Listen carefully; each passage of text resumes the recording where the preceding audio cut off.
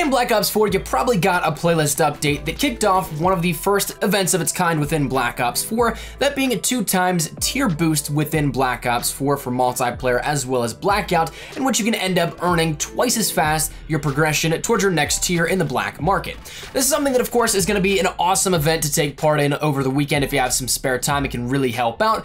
But when it comes down to it, we actually ended up getting a decent amount of stuff here, not only out of just the playlist update that happened. There's a lot of things we'll talk about here at this, but we also got some information from Treyarch about the upcoming days here and some things to look out for as well. So in this video, we're gonna be breaking that all down, letting you know everything that changed within this update and also what was also announced here earlier today as well in conjunction with this 2x tier boost. So that said, without further ado, let's just jump into it. So first things first, like we mentioned, that 2x tier boost and double Nebulium Plasma is now live for Blackout and multiplayer, and then zombies for the Nebulium Plasma as well. That started today at 10 a.m. Pacific Standard Time and will go until November 12th, that being Monday at 10 a.m. Pacific Standard Time. So it's available across all platforms. There's no exclusivity here on this one, whether you're on PlayStation 4, Xbox One, or PC. You should have this available to you right now, to which definitely grind this out, play as much as you want, and get some solid progress in for something that honestly takes a lot of time otherwise. Now, of course, I'm not necessarily talking about Nebulium Plasma in this sense. From my understanding also with the zombies community, it probably would have been better suited to be double XP rather than Nebulium Plasma, but we have that,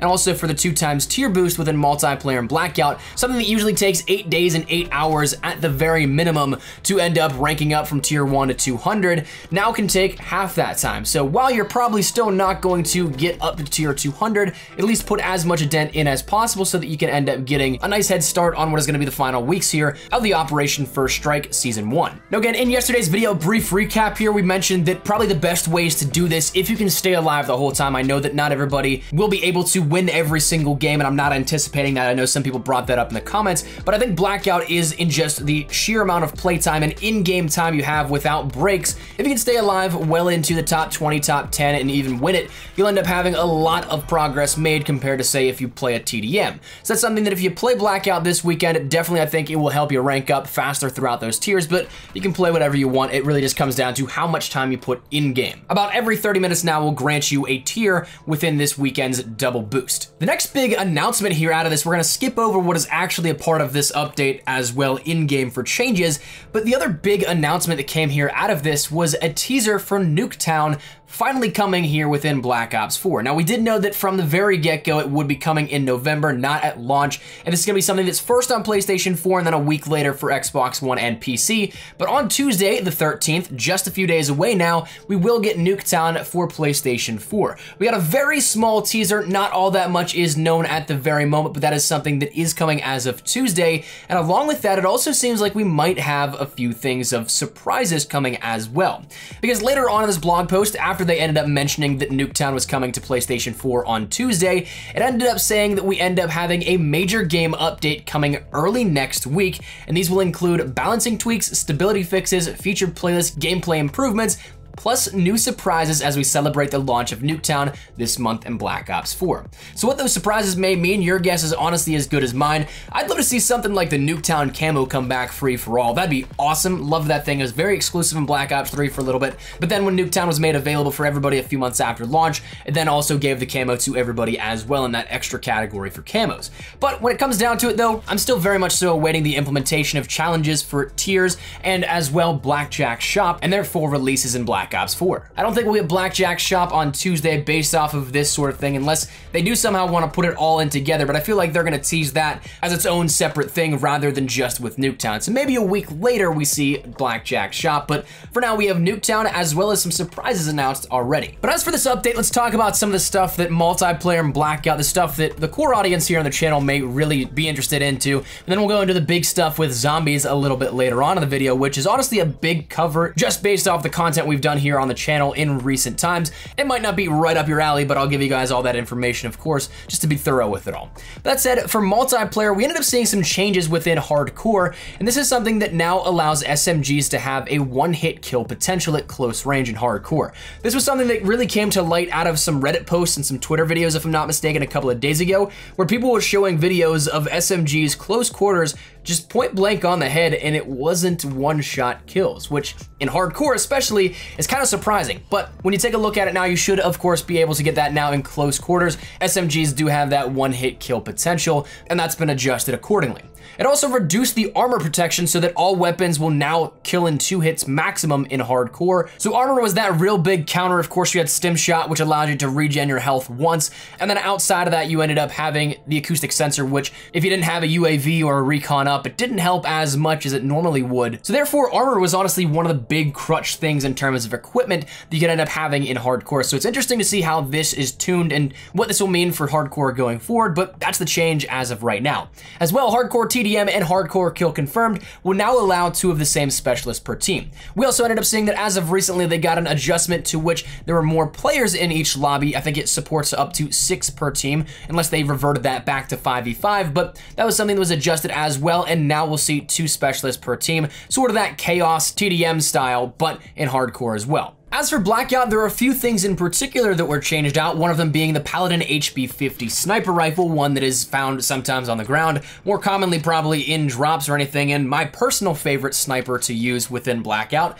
But we ended up having a slight increase to the damage to reduce the number of headshots required to take out an enemy equipped with a level 3 armor and 200 health from a trauma kit. So a very specific tuning here to this, because that's something you don't come across all that often. Level 3s aren't as easily found anymore as compared to when they were first implemented in the very first passing of the beta. And of course, trauma kits, again, is a situational thing, but when you come across that, this adjustment in terms of damage is really just for this one specific instance. And they give a little bit of a detail as to just how specific it is.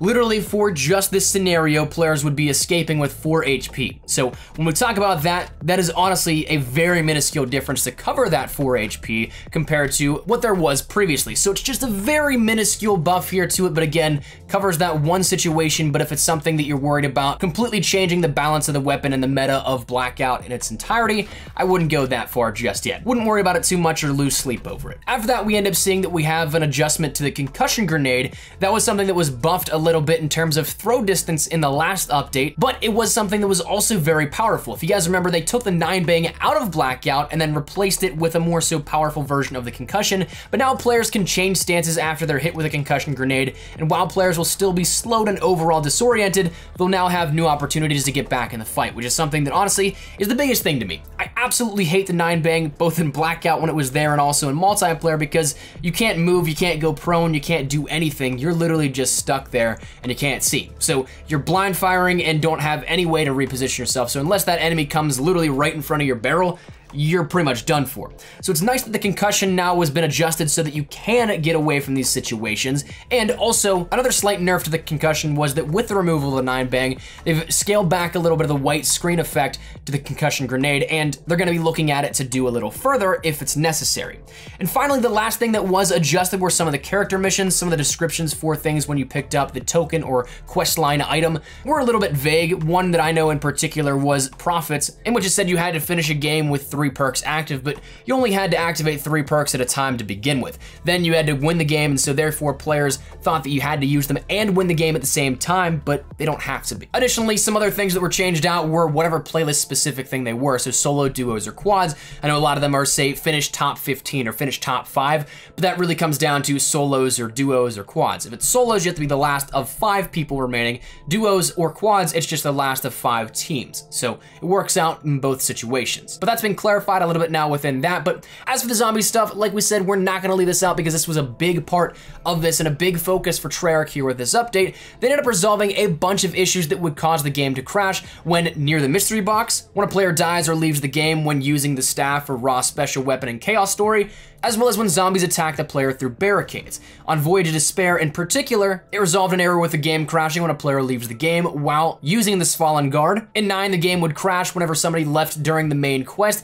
That's been fixed. Additionally, if a player was contributing to their challenge, the remaining player would crash if somebody left. And then finally, in Blood of the Dead, there were 2 issues that caused the game to crash when a player falls, bleeds out, or leaves the game during portal events in the main quest. So a ton of things that as a zombies player would be incredibly frustrating to have to deal with. And the crashes are something that really, if you guys follow the zombies community at all, was one of the main reasons why Classified had taken so long to get the Easter egg. And I still don't know, I haven't kept up to date on it just yet. I know a couple of days ago people found the cutscene, but I don't know if anybody's actually completed it just yet, because you have to get to an insane round, which for the most part was impossible because of game crashes. So it's nice to see that the stability fixes here are overall encompassing the entire zombies environments, and hopefully this ends up fixing a lot of the things that people have had trouble with. But as it stands right now, there's a bunch of different stability fixes implemented that should help to combat crashing.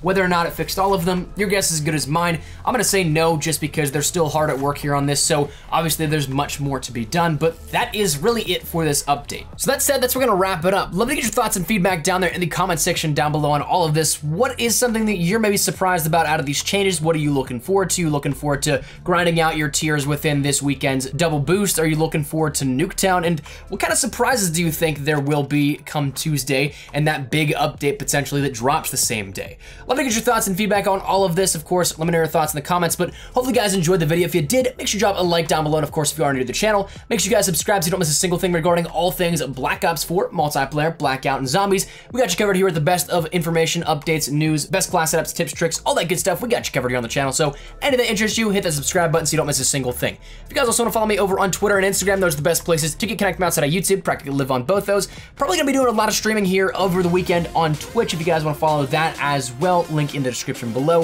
for Blackout and a lot of other things. I'm gonna be trying to link up with a bunch of my YouTube buddies if you guys want to watch that. Again, link in the description below. That said, hopefully you guys have a fantastic day. Thank you all so much for watching. My name is Espresso. Take care and peace.